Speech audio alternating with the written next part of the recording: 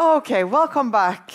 As I said, we have an exciting part 2 of this summit starting now. And to further examine the concept of both the European Capitals of Culture and other large collaborative events and indigenous representation, we want to look at the artists, the curators, and the indigenous culture workers. How do they see the potential of these large-scale projects? Can they serve as a platform for meaningful dialogue and even reconciliation? And are these events, important representations of Sápmi today? Thomas Kolbengtsson, renowned Sami artist, Aula Guttorm, and Oli Idrisiak, that you have already met from National Gallery in Canada, will all present their views and perspectives on these questions. And after that, we will not have a panel discussion, but instead, we will immediately after these presentations do a coffee break with an add-on. I want you to discuss these perspectives and your own perspectives concerning the things that we have heard today and the discussions that we have had, and prepare for the 2 last panels on future and upcoming Arctic European capitals of culture. How do we ensure and secure Sami contribution, self-determination, and decision-making in these future projects? That's the big question of today. So first, everyone, please welcome Thomas Kolbengtsson. Keito, I don't know if I'm Herschel. Okej, mun namn är Thomas Kolbengtsson, man Chapis Julke. Man Oriel Sami, Terna Västerbotten. Hello, my name is Thomas Kolbengtsson. It means black legs. I have white legs, but my name is like that. And I come from Tärna. I was asked to have a art historic kind of education, and I'm doing some from an indigenous perspective onto indigenous and modernistic art. So as you see here, indigenous art, so-called primitive art. I will talk 10 minutes, I hope. And I have a lot of pictures. I tried to come to a conclusion in the end. So in Uppsala, the main church, Christian church in Uppsala, is in Uppsala. And you can see the physical representation of an idea is very powerful. That's why I'm looking forward to a Swedish Sami parliament building, because it is needed. And the closest building to the church is actually the Racial Biology Institute. So you can see it's so close to the state religion. It was state religion in Sweden up to 1950. Now it's like you are free to have your own religion. Anyway, these ideas of measurement and determine different races is, I believe, a way for a scientific way for the state to prove that so-called the state has superiority to minority classes like Sami, Roms, Tornedalingar. Here are actually my grandmother's measurements and her family, Bonta. So I got that. But I start with Pocahontas when she saved Captain John Smith in Virginia, 1607. And she was probably the first indigenous who was baptized in Northern America. And they took her to England. She was presented to the Queen Mary as the emperor of the as the daughter of the Emperor of Virginia. And still there is this stereotype of Pocahontas in Disney movies. Also, James Cook, when he was the first in Pacific, so to say, first Western to be in Pacific, and they met in Tahiti, wonderful woman and nice paradise way of living. And so the sailor came back to London and told those stories. And we still have this idea of Polynesia as a paradise for, well, free sex and a nice paradisic way of living.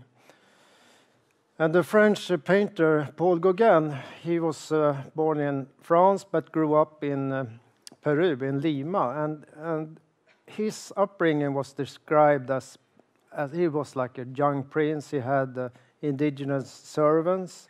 Undoubtedly, he saw indigenous Peruvian art. But the family, when he was 10 years, the family had to go back to Paris. He read the bestseller novel about a French sailor who went to Tahiti and married a Polynesian princess. So Gauguin got that idea, oh, I do that also, which he did. I mean, Tahiti was a colony of France. And he married a 14-year-old girl. But he had this feeling, he has this understanding what indigenous art was about. That it wasn't kind of a bourgeois environment. It was more like a connection to the gods and to the nature, indigenous art. So this is one of his example of the goddess of love. And you can see in front there's a table. It's like you bring the offerings to the goddess. So he was inspired by, Polynesian shrines, religious objects. And Picasso, he saw this exhibition in Paris, the Gauguin exhibition, and was very inspired of it. He collected himself indigenous art. And Picasso also had this revelation what indigenous art is about, or I would rather say what art is about. It's our connection to a spiritual world, so to say. And also you can see it's also a way of thinking, the colonial thinking, that, you can use mining ores and timber, lumber, and water power, but you can also use culture as a raw material and work it for free. So Picasso's kind of copied Marquise and Polynesian and African sculptures. And it isn't wrong, but it's a mismatch because the work of Picasso and Gauguin and Matisse, this I will show, cost several billion Swedish crowns. You could actually buy one of the Marquise Island of one of the painting that Gauguin actually made in Marquise Island. That was bought in Dubai. I think it's 4 billion Swedish crowns, and that painting is now in a vault. You can't see it. It's more like making money out of culture, like bills. Okay, but Picasso he carved out in oil. Oh, 5 minutes, my God. Anyway, he did this representation with, you see the sacrifice table in front of the goddesses. And Matisse was one that also was inspired by Picasso, and he also used in indigenous Inuit art, Greenlandic art, in his art. And we have the most famous sculptor in England, Henry Moore. He was heavily influenced by Maya. And you have also, this is a spoon from West Africa, anthropomorphic spoon. It's kind of human spoon. And Giacometti's spoon is like 100 times more valuable than the original, so to say. And also in contemporary artists like Louise Bourgeois, her husband was director of Primitive Art Museum in New York, and undoubtedly he had a great influence on her work. This is a bag from Greenland, and this is Louise Bourgeois' sculptures. And you come to Navajo people in Arizona.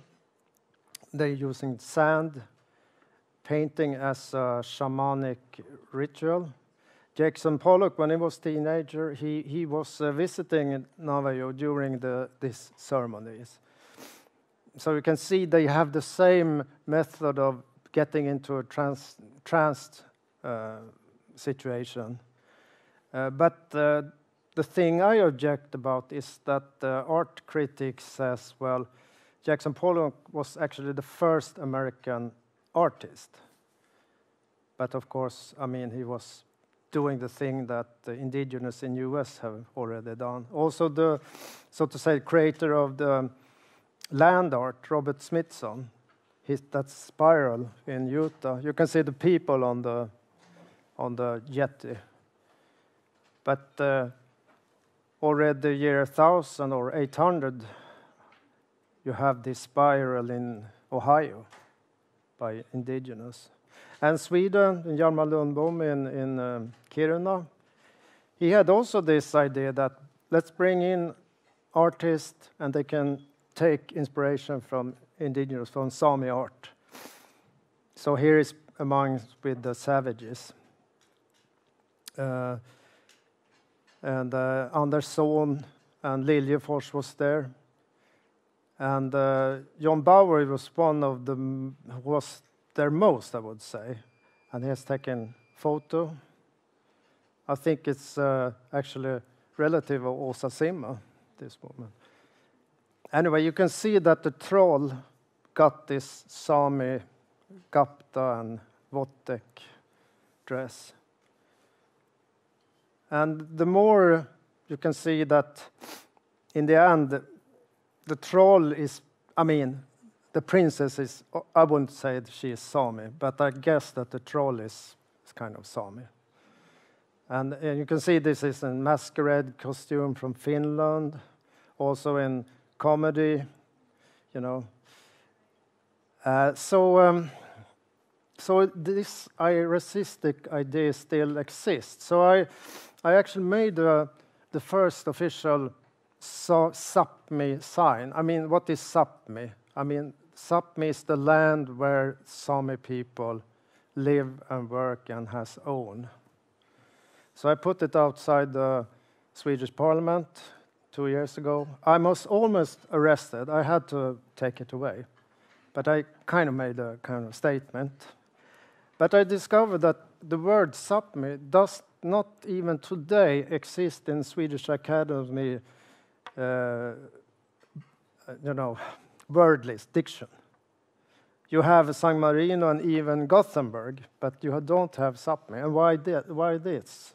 Well, I mean, if the Swedish Academy accept Sápmi, then they accept that Sami has a right to our country.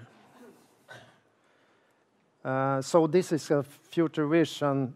This is from my home area in Tärna, between the border, that when you enter, at least where there are Sami villages, you should have that you enter Sápmi. And it's actually double-sided. So from Norway, you see you enter European Vision and Sápmi. Once happens that my art actually got arrested, and it was during the court conflict in Lycksele tingsrätt, and it's about the right to the Sami village that is ongoing. And I did a kind of representation of the people that first came, the northern Sami that came to our southern Sami land, but it was arrested actually and put in jail. I had to take it out myself. And last, I would say that we have this Indigenous art tour in US and Canada. We have been in Whitehorse, and now we are in Twin City, Minneapolis, where we had a collaboration with the Dakota people and many joint exhibition with 12 indigenous artists also. So it proves actually that indigenous art has a really strong visual promoting indigenous people, political. So we have also in the Venice Biennale this year, indigenous people from Brazil will be represented and also from South America. And I know that in Chile and has also indigenous artists. So I guess that's 10 minutes. Okay, great. Thank you. Thank you, Thomas. And thank you for raising the question about cultural appropriation that we will discuss also in the last two panels. And I also have to add that at the Venice Biennale this year, the Danish pavilion is all Inuit, with Inutek Stork, the great photographer. There's chocolate and a walking stick. Thank you. Yes. Over to Oli. Brief presentation about the artistic and curatorial perspectives on these matters. Okay. Just me coming up? Just you coming up. Okay. You have a mic on, you can sit down, you can stand, you can have some water. I'll sit. Wonderful. So something that I just wanted to talk about, given the opportunity to do a little talk again, was the fact that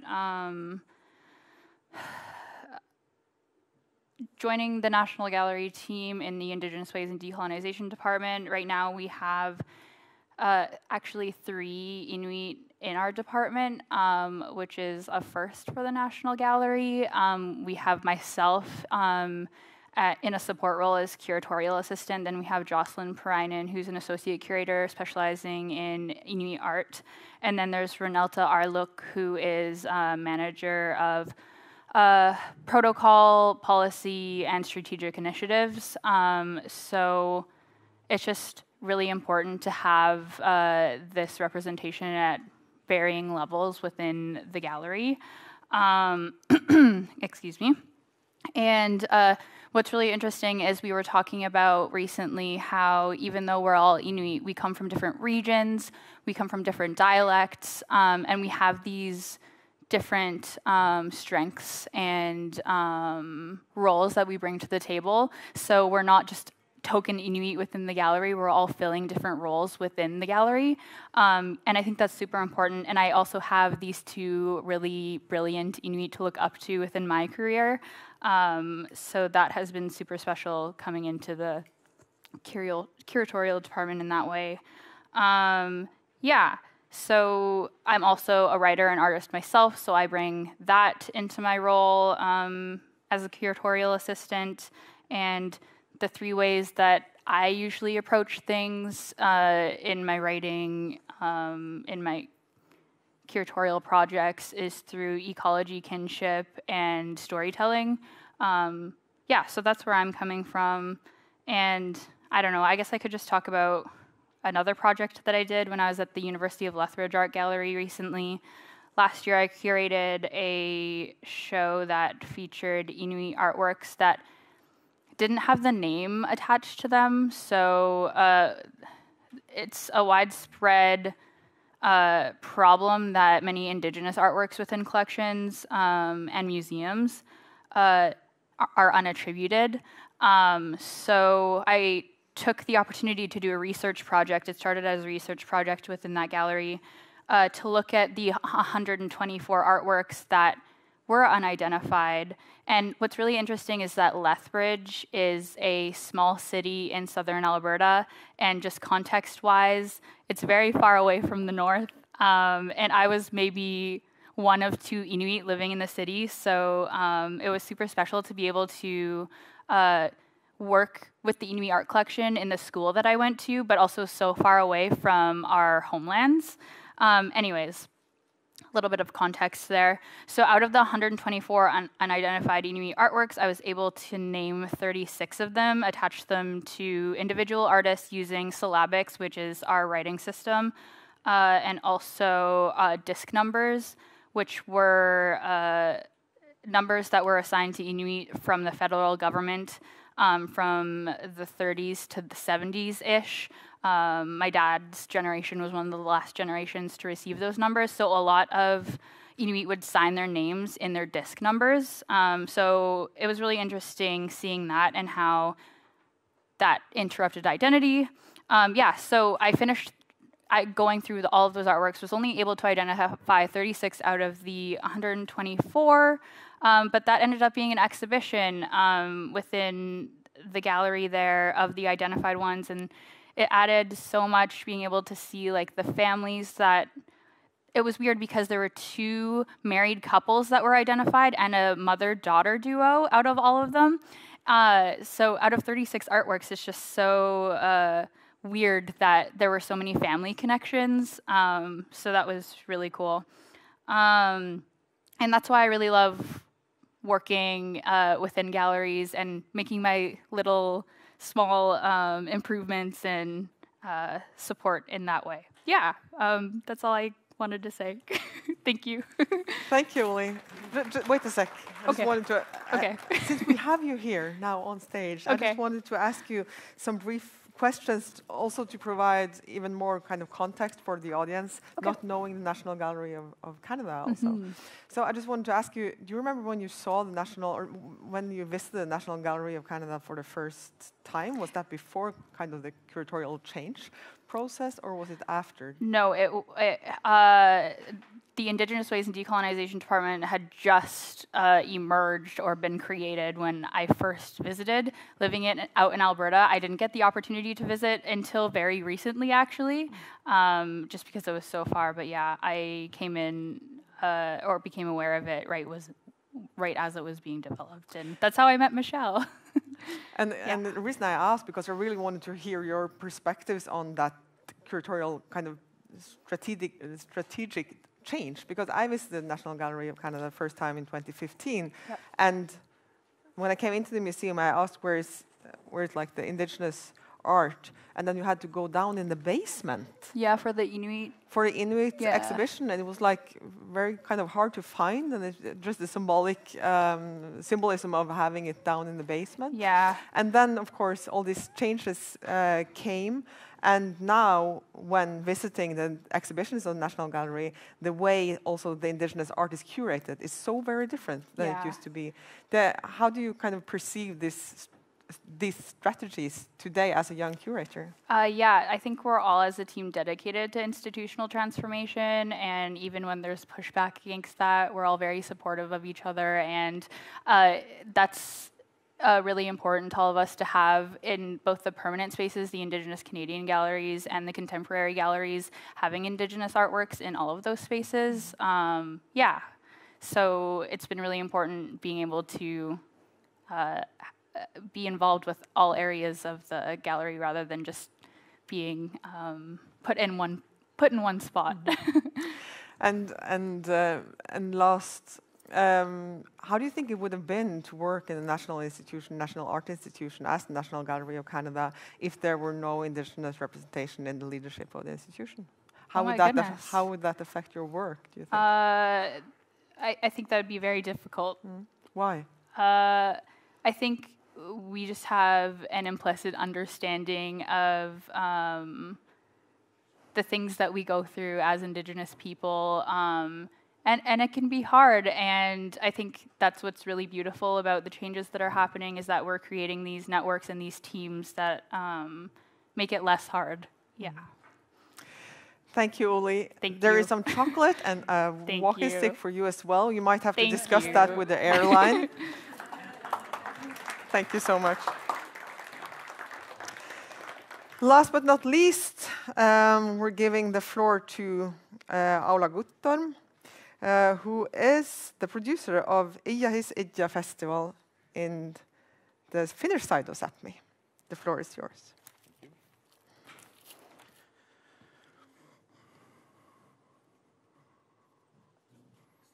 Nope.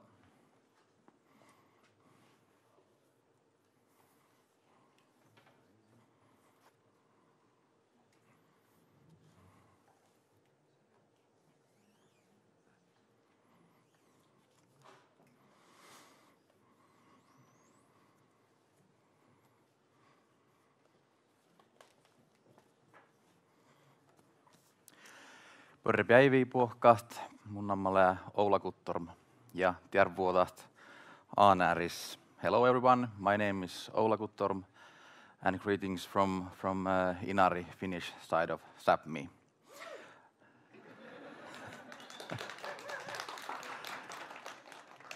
Nice to hear that I have support here.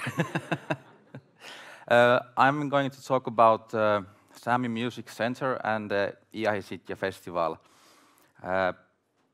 This is something that I've been involved now in 10 years, and before that I was working as an agent for Sámi artists such as Vimme, Ailu Valle, and Ulla Pirttijärvi-Länsman. So I've been like sitting on the both sides of the table, like booking artists and also selling artists, and then I've been playing myself in these bands as well. So, Sámi Music Center, what it is a unit under the Sámi Parliament in Finland. We do have 3 these units, one for music, one for children's culture, and one for films. And what these essentially are, they are like these practical level cultural services that we offer to Sámi. As we know, the politics is maybe on this upper level, but these are the things that really like are visible to everyday life of Sámi, at least locally in Finnish side of Sápmi.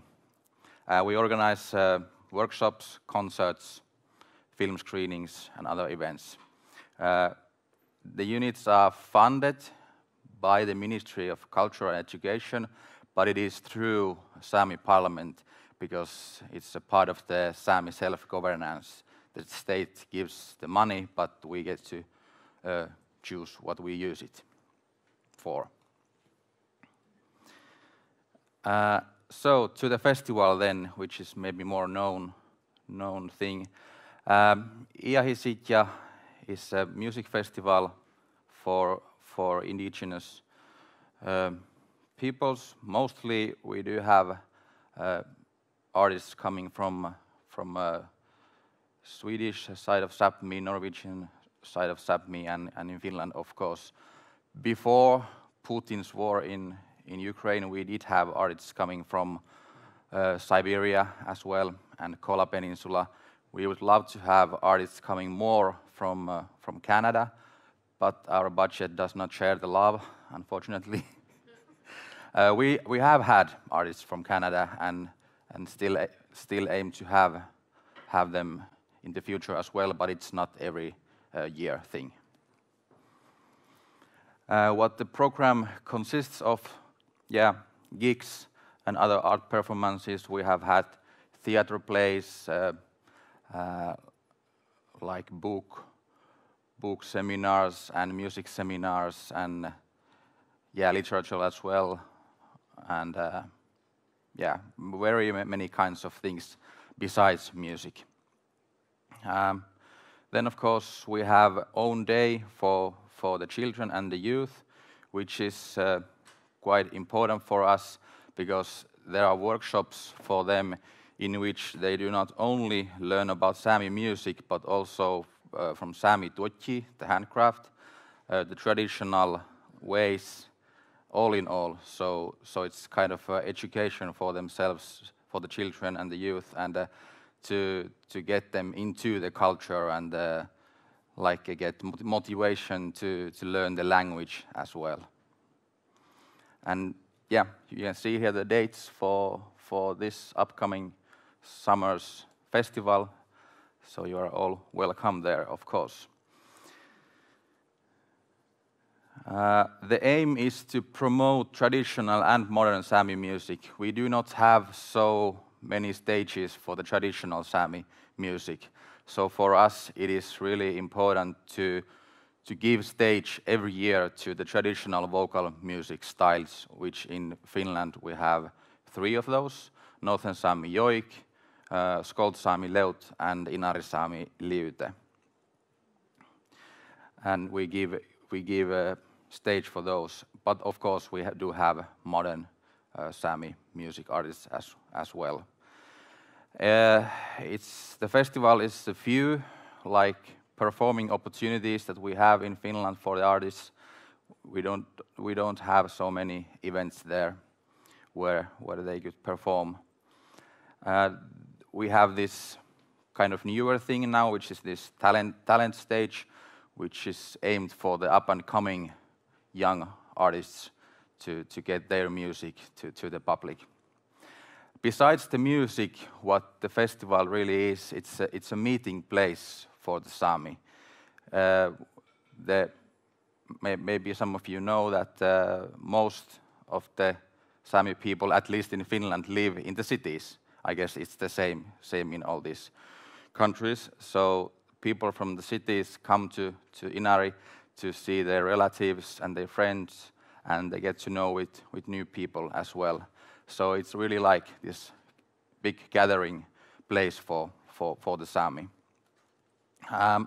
We tend to say that the festival is from the Sami to the Sami, but that doesn't mean that we wouldn't like welcome non-Sami people as well. We think the festival is like really good tool to prevent prejudice and even racism.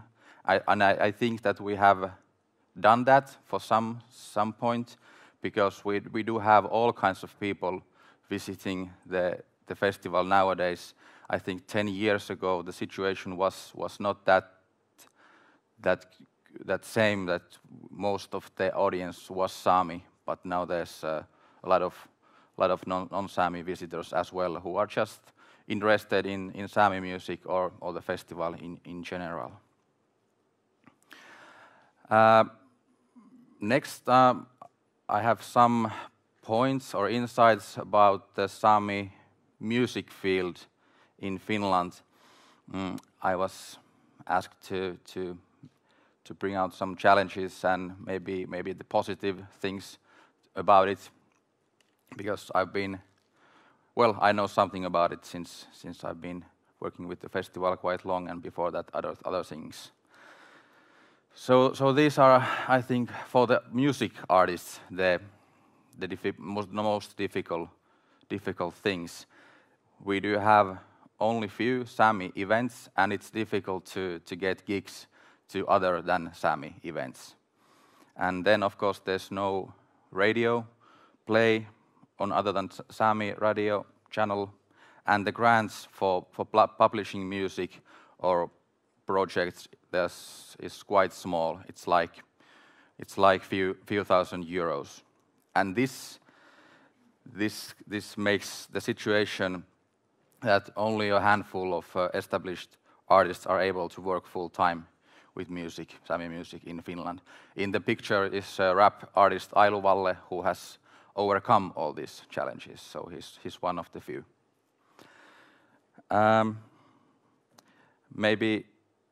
Maybe this is something that, or as Lars Magne said, that what is the position of the Sami artists after the cultural capital year? And this is maybe something that Oulu 2026 could think about also, that what can they do to promote the artists that after the year they get gigs and funding to other events as well. To end with positive things, we do have a lot of new and young artists, and the value of traditional music styles is now high, and that's very welcome. We do have lots of new people who have learned the traditional vocal music styles. And even though I said we have few events, we do have those few events, so it's not dead all the time. So yeah, I think that's the time I had, and I'll thank for the opportunity.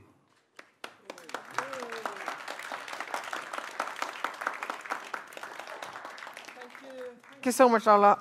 Then it's brief, let's say 10 minutes, because you will spend 5 minutes to get back. 10-minute coffee break and reflect on these perspectives as we step onto the last panels after the break.